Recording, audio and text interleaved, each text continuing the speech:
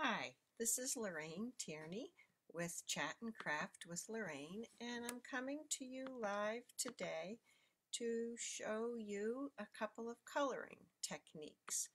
I'm trying to connect to my Facebook to see where I am with comments, and it's not letting me do just that just yet. So I'm going to try a little bit more. We are going to do a coloring technique that I first saw at OnStage back in November, and I really liked it quite a bit. All right, it looks like I've got us on Zoom. Here we are. So that is good. Hopefully I can see what's going on and we can get started. All right, so let me switch my camera view down to my hands and I will show you what we're going to make. Thank you for joining me tonight. I am an independent Stampin' Up! Demonstrator and I love to make cards. I would love to be teaching classes in person. I'm sorry, I'm still trying to adjust this. It's a little wiggly wobbly. I live in New Hampshire, and right now New Hampshire has terribly high COVID rates, so I'm not doing anything in person at the moment, and I don't know. I'm not sure when we're going to be able to do that. I don't know if you guys have a good idea of that or not. All right, let me show you what we're going to make. So we are going to make a card like this today. We will be using the In the Moment stamp set, and this is a new stamp set that is coming out with the new catalog in January 4th. And I really like the images. They're really good for different coloring techniques, and they're nice. They're fun. So we're going to use that, and we're going to use colored pencils because I love the way our colored pencils color on cardstock and the color shows up. So this is the watercolor, the regular watercolor collection, and it has a white colored pencil in it. We're going to use that. And then there's a watercolor 2 assortment that has some more colors. And you can use any color to color on cardstock, but we're going to use white today. Okay, and this is, like I said, this is the card we're going to make. So we're going to start by doing a little bit of embossing. Now Stampin' Up! Doesn't sell this embossing buddy anymore, but I understand that you can use cornstarch in like a little baby, an infant sock, and use that to just get some static electricity off of your paper. All right, and I'm going to ink up my stamp with the Versamark ink. I like to turn my stamp over when it's a large stamp because then I can be sure I'm getting coverage on the whole thing. And I'm going to stamp this up near the top because I do want to put a sentiment on the bottom, and it's going to be your job to remind me to do the sentiment because on the sample card I forgot and I had to put the sentiment on after I attached it to the card, and it wasn't easy. Okay, so this is my white embossing powder. I just have it in a little container, and I'm going to sprinkle it on the Versamark ink, which is a sticky ink, and the powder is going to stick where there's ink and hopefully not stick where I don't want it. I do have a little bit extra. Okay. And I'm going to close this up, and then I would take my heat gun, which looks like this, and turn it on, and as it heats up it would melt that powder, and it's fun to watch. It turns a really bright shiny white, but I'm going to say abracadabra alakazam, and pull this one over that already is melted and embossed, and it seems like I got a little something on it. But there you go. Right, it's like Christmas magic. I just pulled it back. So that paper has a little bit of grainy stuff on it.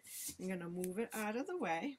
And now I'm just going to use my white pencil, and I'm not going to color all of the picture in, but I'm going to color some of it. And I love the way these pencils can color right on top of the pink cardstock.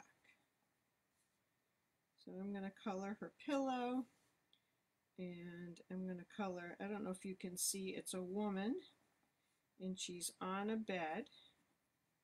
She has a blanket over her, maybe her shoulders. And then there's a dog right here next to her. There are her pants. There's a dog's leg. And she has a cup of tea over here, and she's reading a good book. It's a nice way to relax. Okay, and then I'm going to do just a little bit more of the bed down here. Kind of make her legs and her feet have a little definition just by coloring around it.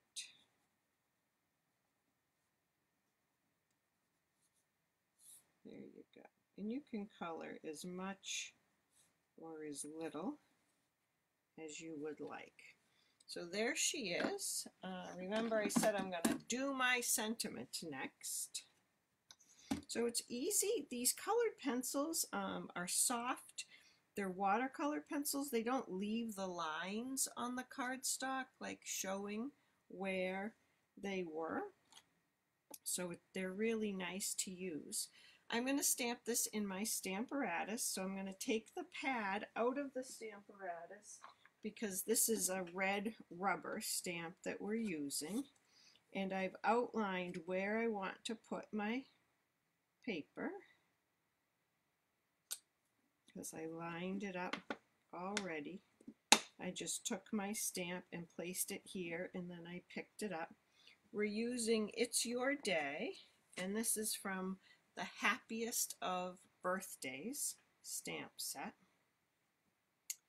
And we're going to use Memento black ink on this. Let me just pull this down, and I like to put a block or something underneath the stamp. Oops, it's clicking on my spoon there. I ink it up well. Make sure I don't have any extra ink on there. And now I'll close it and give it a good press. And I think it needs a little bit more ink. It's not the most solid stamp, but I would like it to come out a little bit darker. There we go. It's your day. And that's the beauty of the Stamparatus. I was able to stamp twice, and it didn't get blurry. It didn't go in the wrong place. I'm just gonna clean that stamp off before I close it or put something else on top of it. Okay. There we go. So now, I cut this piece out. This is the largest size of the Stitched So Sweetly dies. That one right there. And we're going to assemble our card. So I have a card base that's 4 1/4 by 11, and then this is a piece of patterned paper that's 4 1/4 by 2 3/4, and it's from that party pack, the Hostess party pack in this paper will be going away very soon, January 3rd. It's a nice big pack of paper, and the back of all of the papers is a black and white print. So I'm going to put this right on the bottom, edge to edge, and that wiggle room is sliding along quite a bit. Okay, that looks pretty good. And then just a 1/2 inch piece of the black cardstock just to give it a nice little border, a nice break.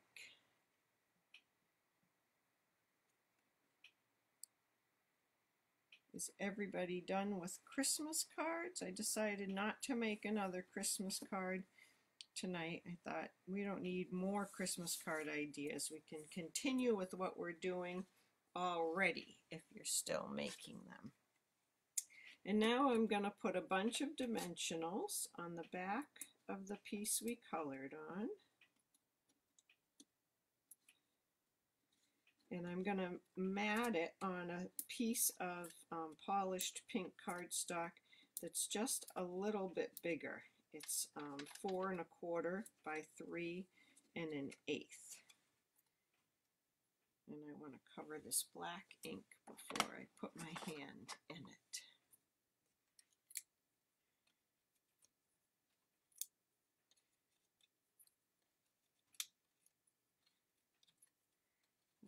Just a couple more of these to get off. There we go. I'm going to center it right there. And then we'll glue this on and center it on the front of our card base. Okay, so I'm going to use my grid paper to line this up.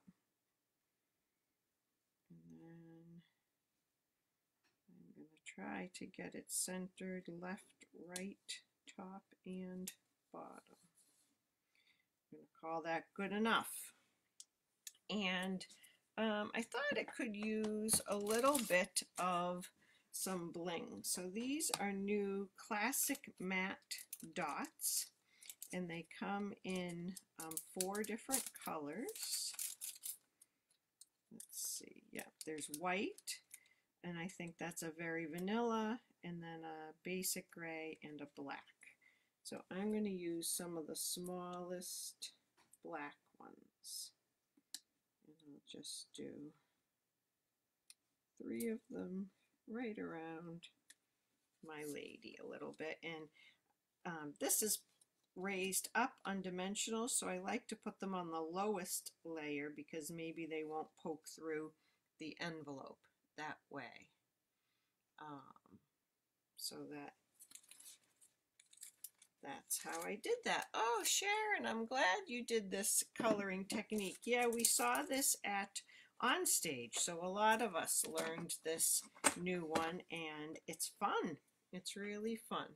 So that's that card. Then I thought I would show you another card, a different color, coloring on another color. And I had some when I was playing with it. Let me see if I can find one. Oh, I just want to show you how the colors show up. This didn't come out the way I wanted it to, so I wouldn't use this. But I just want to show you the colors. So I colored with brown, I colored with Coastal Cabana, and then I put white over it to try to soften it. But you can see that the colors come out pretty true, even on colored cardstock. And I don't think other colored pencils would do that quite so well. So these are pretty cool. So yeah, not that you would want to do anything with all these different colors, but you can just see that. And if you color right over the embossing, you can always either use a damp towel or like a microfiber cloth and just wipe it right off of the embossing. It will come back off. So I just wanted to show you that a little bit. So for the next card, I'm not going to show you what it looks like ahead of time. We're just going to make it. That's code for, I didn't make another one before. But we're going to use a slightly different stamp. We're going to use the woman looking out the window. She's also carrying some tea, holding some tea. My stamp is not straight on my block. Can you see how that's crooked? And I don't like that because I'm afraid I'm going to go crooked on my cardstock. So I'm using the grid paper and I'm trying to line up this bottom line even on the grid paper, and I have my block even on the grid paper. Try to make it square. It's still not foolproof. Believe me, I can still mess it up and get it crooked, but we'll give it a try. All right, and this one I also need to do up near the top because I want to use one of the longer sentiments. I'm going to use those lines on the grid paper, try to get it straight. And with the Versamark, I do leave my stamp down just a little, try to get it a nice solid contact there. I love it. I think it looks pretty even, just stamped tone on tone. Can you see that? It's a subtle kind of look. It's really pretty. All right. Oh, I did not wipe this one with the embossing buddy first. I did do it as I was setting up, so we'll see if that is enough to help me just get the embossing powder where I want it. I do get this stuff everywhere. Oh, I forgot to put my piece of paper back down. Oh, wow. I'll have to clean off a little bit. Okay, and now we're going to do the same thing. Abracadabra, alakazam. And here it comes back all melted. Where's my, gritty and grainy. There's a little bit of embossing powder. Okay. And again, I'm going to use my white colored pencil. You can sharpen it just with a regular kid's pencil sharpener very gently.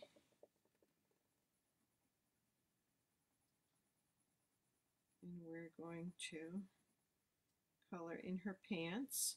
I did use this stamp set also on white and color with the blends, and it colors very, very nicely with the blends also. I really, really like these people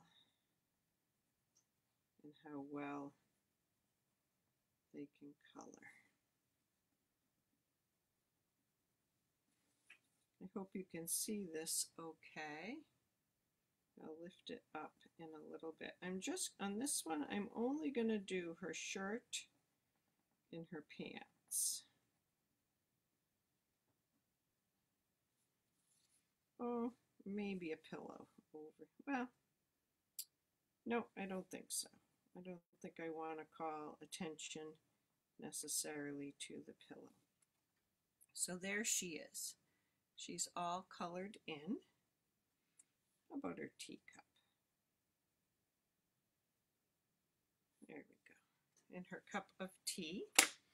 And I'm going to use my Stamparatus again. And I wanted to have both stamps set up. So I'll just take this plate out. That's the beauty of having two plates. And this one I set up on the side. And I'll put my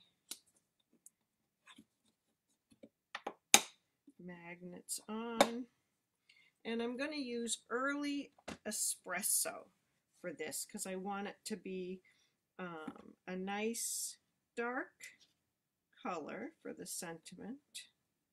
I'm going to move that over just a tad. A nice dark color for the sentiment, but I didn't want it to be black this time. I thought that would be a little bit too dark. Okay. It helps to have something under your stamp.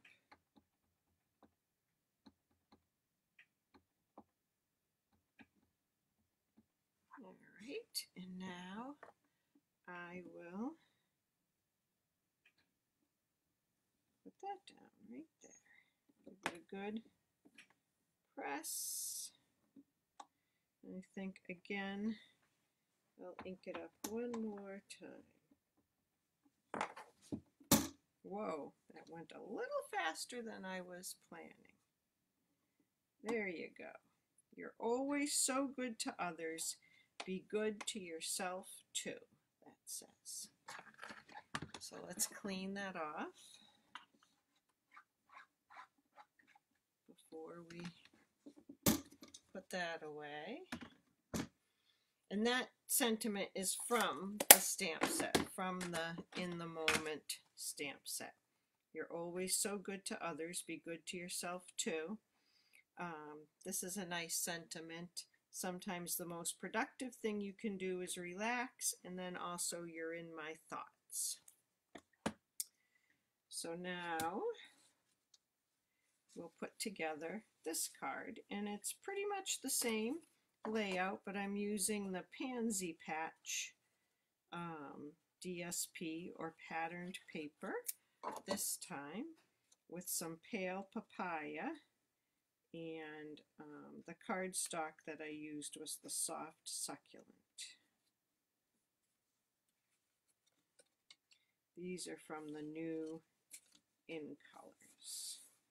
Okay, and then our little piece of cardstock, a little border. I always use the liquid glue for most of these things because I like the wiggle room. Okay, and then we'll pop this up on here. I just thought, I don't know, it looked a little lonely when it just had that one layer. I liked it just a little better with the two layers.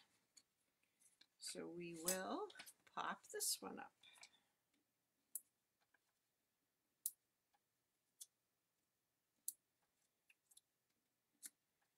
So I encourage you to get out your watercolor pencils if you have them lying around and do some coloring right on the cardstock. It's really fun.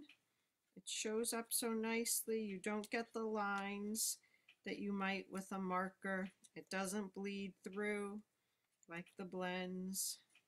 So there's a lot of benefit to using these. And then we'll put this one on here. I did play around with stamping a little something on the top part of the card, but I didn't like it when I tried that. I used like a little dotty stamp set, some dots, and I think it looked better plain. So there's some soft succulent. It's kind of fun to use some different colors than my holiday cards right now. And on the other one, I forgot I was going to stamp on the inside on the sample. I did the happy birthday. Let's go ahead and do that, because if I don't do it now, I won't want to do it when it's time to send the card. So I'm using Biggest Wish, which I think is my favorite sentiment stamp these days, and I'm going to take the big birthday and the happy. And I think we'll put this in the Stamparatus since I have it out right here. And now these are clear stamps, so I'm going to put my cushion back into my Stamparatus put my piece of paper on top and turn this. I always want to be able to put my paper into the corner, especially when I'm doing a big piece like this, like the card.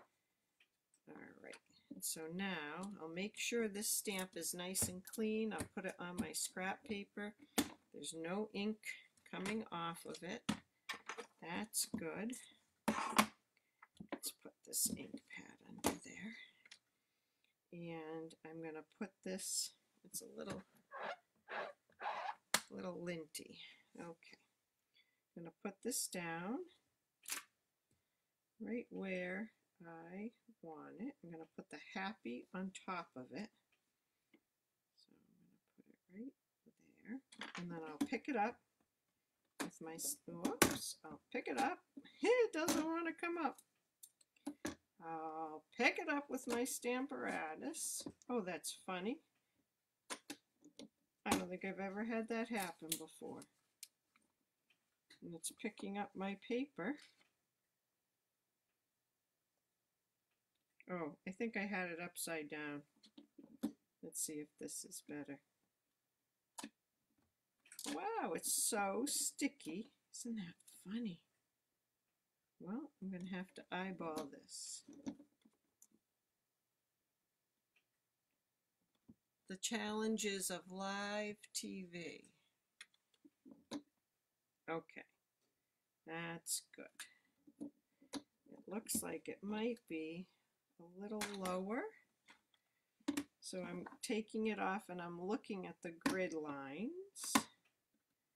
I'm just going to lift that up a little bit. Okay. And I'm going to use polish pink, just like the cardstock.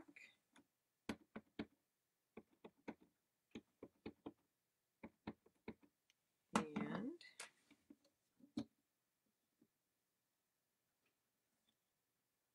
give that a good press. There we go. I don't really need to do it again, but I think I might. There we go. Ah, nice and dark. Let's wipe that off. And now I'll put happy on there. We'll see if I can pick the happy up with the plate. There we go. That's how it's supposed to work. But, you know, sometimes they just don't work when you're on live.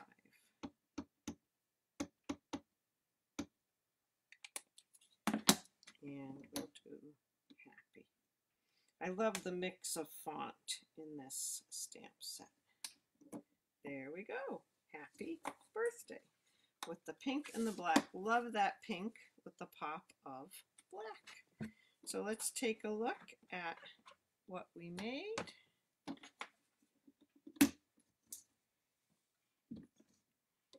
We've got a couple in the pink and the black with the white coloring, and then a totally different color palette with the pale papaya and the soft succulent. Oh, we didn't put any of the bling. I don't know, is it bling if it isn't shiny? Is it still bling? We didn't put any embellishments. These have a matte look to them, so I don't know if they're blingy. All right, what do you think? The white or the very vanilla? I think I know what I like, but I wonder, I'm going to put these stamps away. I wonder what you would like. Tell me if you think I should use the white or the very vanilla. And I'll put my stamps away while you're telling me that. I see that Courtney has weighed in. Let's see if anybody else has an opinion.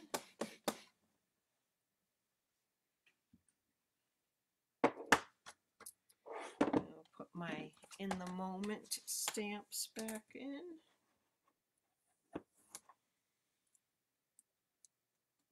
I see a couple of whites. That's what I would do, white. I thought the off-white would match, but I think it looks like a totally different color. Yeah, I will do some white ones.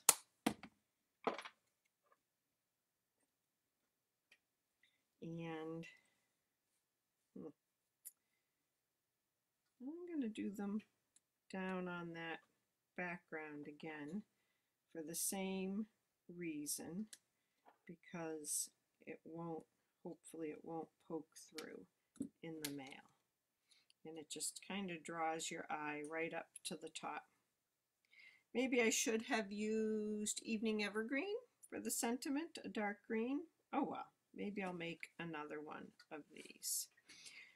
I wasn't sure what to put inside this one. Oh, and I forgot my white piece of paper anyway, so I'll leave that for a sentiment when I know what I want to use it for.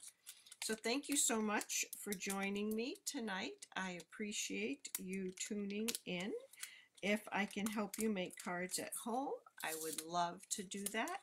You can check out my blog at ChatnCraftWithLorraine.com. You can go there to get a link to my online store if you'd like to purchase any of the products that you saw here or anything else from Stampin' Up. I'd be happy to be your demonstrator. And if you'd like to like and share this video, I'd love that very much. I hope you all have a great evening and a great week, and I will see you later. Thanks. Bye-bye.